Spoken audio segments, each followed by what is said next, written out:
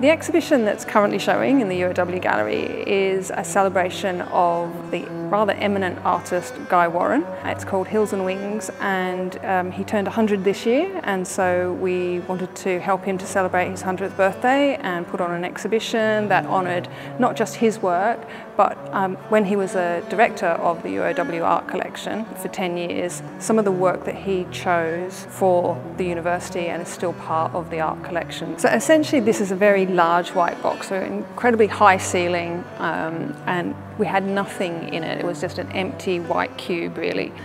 What it reduced was our wall space. We didn't really have the running wall space that the Mila-walls then enabled us to have.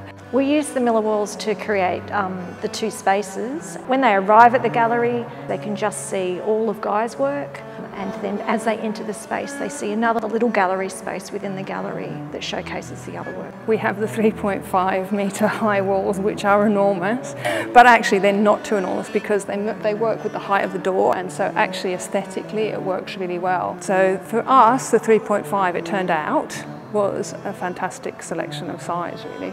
With these Mila-walls, we have opportunities for future exhibitions to be able to use the electrical pits that we have in the floor and place the walls around these pits so that all the electrical components are all concealed within the walls, and then we're able to show video works or install more lighting or speakers on top of the walls.